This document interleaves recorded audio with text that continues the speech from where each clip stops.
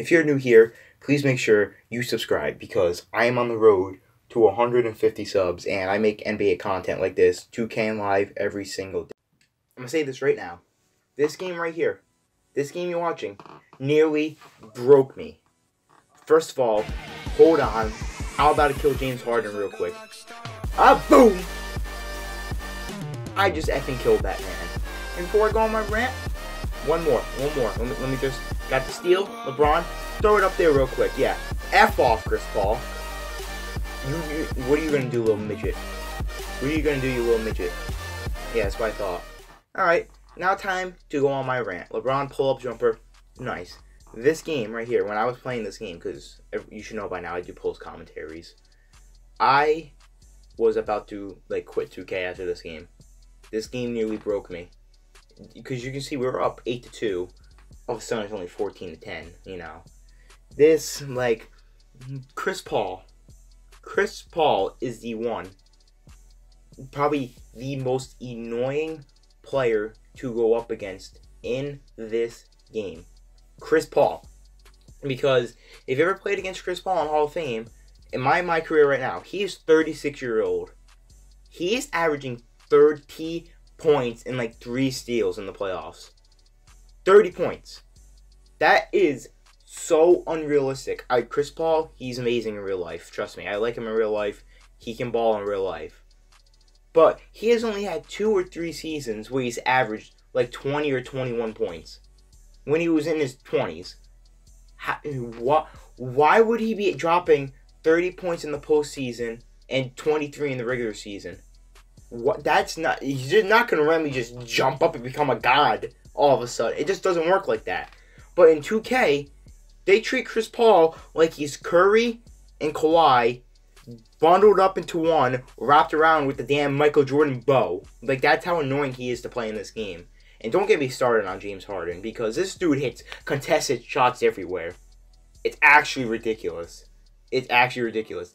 I can't believe the lockdown defenders in this game. The lockdown defenders in this game are such an issue. I really hope they're not an issue next year. Because on Hall of Fame, every single player is a lockdown. You have to deal with every player being a lockdown. It's actually ridiculous. I've had Curry. I haven't gotten past Curry sometimes. I don't know why LeBron passed it there too. That's mad annoying.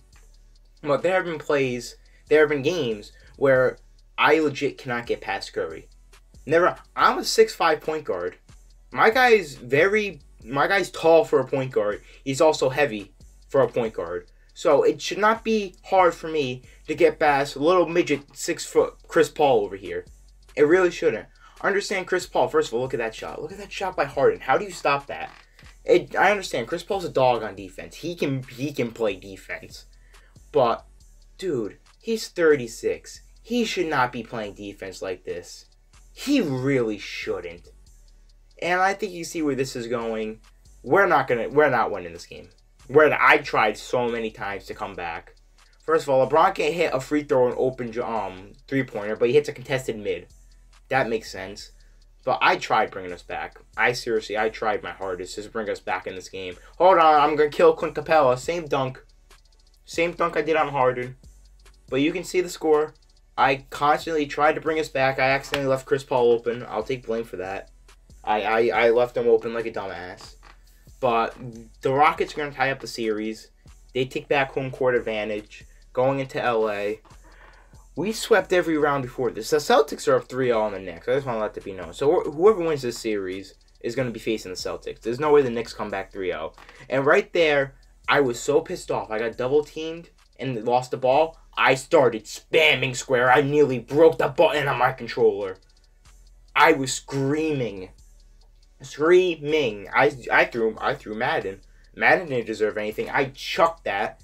My controller went flying. You can see the Hall of Fame verification right there, if you don't believe me. Harden dropped 44. He only missed 4 shots. Chris Paul dropped 37. He had 6 steals. I had 31. I fouled out. LeBron had 26. You're going to see Game 3 probably tomorrow or the next day. GG.